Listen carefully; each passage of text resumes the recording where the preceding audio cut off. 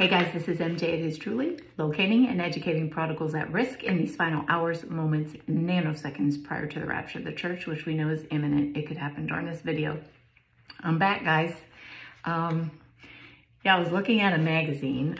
What is a prodigal? A prodigal is someone who only believes that they have forfeited their salvation, when the fact of the matter is salvation can never, ever, ever be forfeited.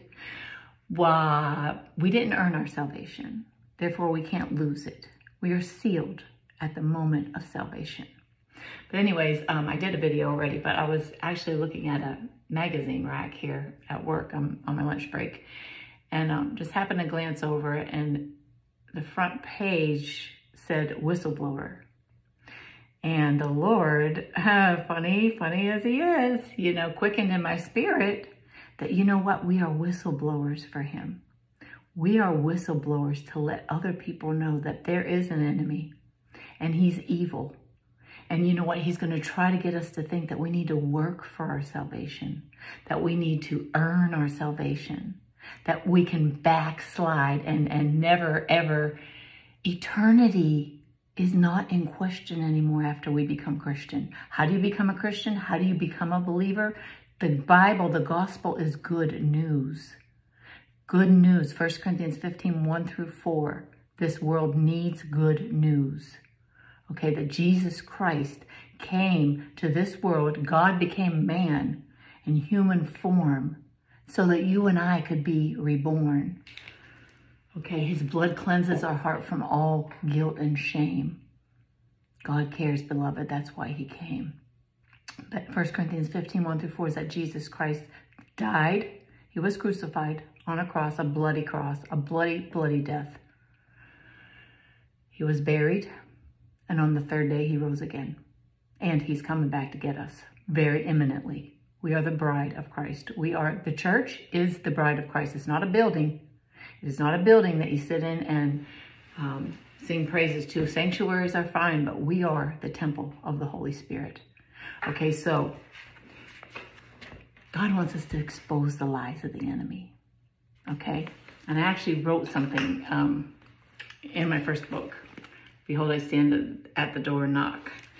That the Lord wanted me to share with you. And I know I can't stay on here long, but this was so exciting to me because Satan has so many twisted lies that he throws in our way.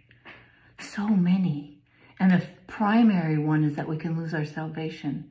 Salvation can never be forfeited.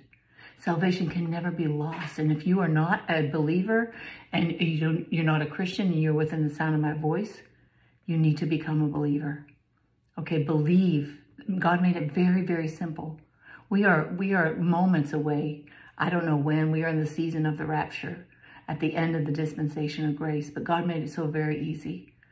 A, admit that you're a sinner in need of a Savior. B, believe that Jesus Christ is that Savior and this world's only Savior. The only way to the Father is through the Son. And C, call upon his name. The Bible says that all who call upon the name of the Lord will be saved. Not some, all.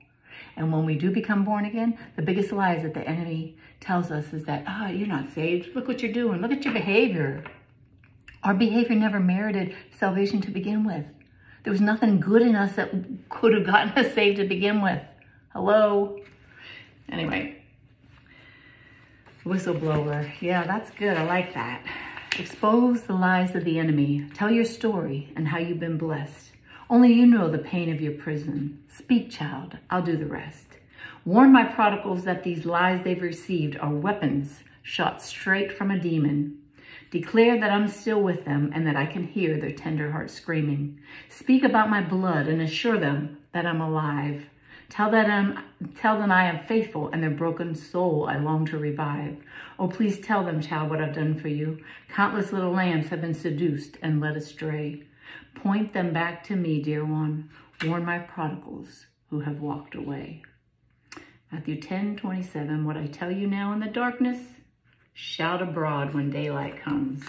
What I whisper in your ears, shout from the housetop for all to hear. Thought that was pretty good. I thought that was just so exciting. I had to share it. We have an eternal engagement, and that's about to happen. We're about to go to the wedding supper of the Lamb.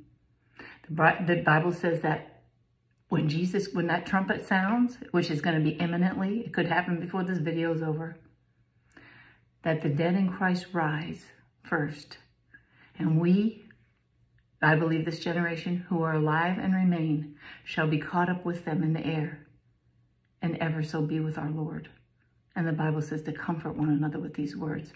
Don't believe the lies of the enemy. You cannot ever lose your salvation. We are sealed eternally.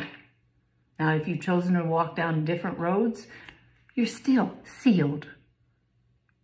Because nothing can separate us from the love of God in Christ Jesus. Nothing. Once you become an heir, once you become a joint heir, once you become a member, a daughter or a son or a daughter of the family of God, you cannot ever, ever lose your salvation. So get that lie out of your head.